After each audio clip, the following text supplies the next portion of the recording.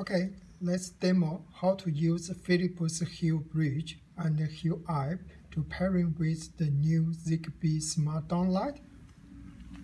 Let's just power on the downlight and go to the Hue-App, click the setting and select light setup, add a light,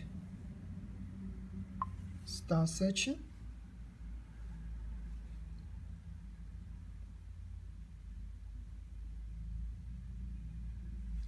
Okay, the Hue Bridge already found a new device. It's called Extended Color Light.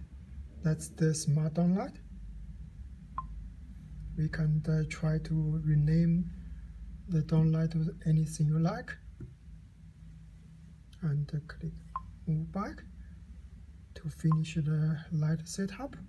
Now, to do the room setup, try to add my living room. Select the downlight and click saving.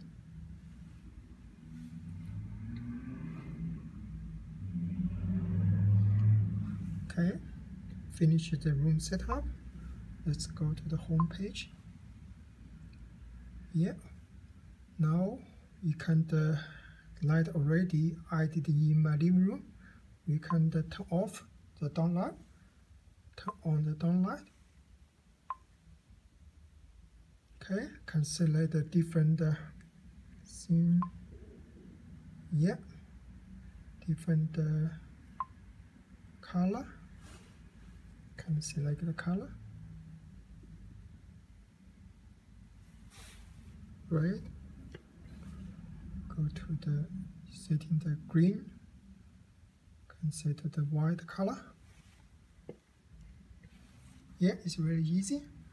And sometimes you may need to pairing the downlight again or pairing with another bridge. Then you need to reset the downlight back at the factory setting. You can do the reset as like this way, and open the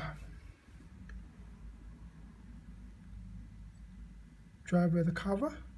I can see a little reset button and press that button and count 1, 2, 3, 4, 5, 6, 7, 8, 9, 10, then release.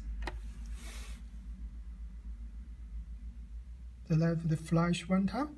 That means you have already done the reset and the downlight is ready for pairing with another ZigBee bridge.